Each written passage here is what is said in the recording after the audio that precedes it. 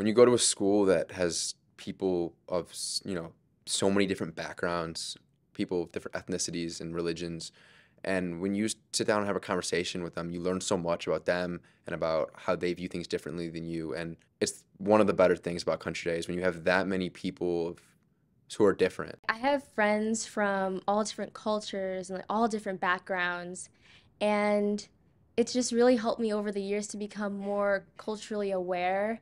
where you can just learn so much about the world that we live in that, it's just, you cannot learn from textbooks. And I've met a lot of people that are now my friends that have completely different cultures than my own, and we get along really great, and we get to share our cultures with each other, which I really like.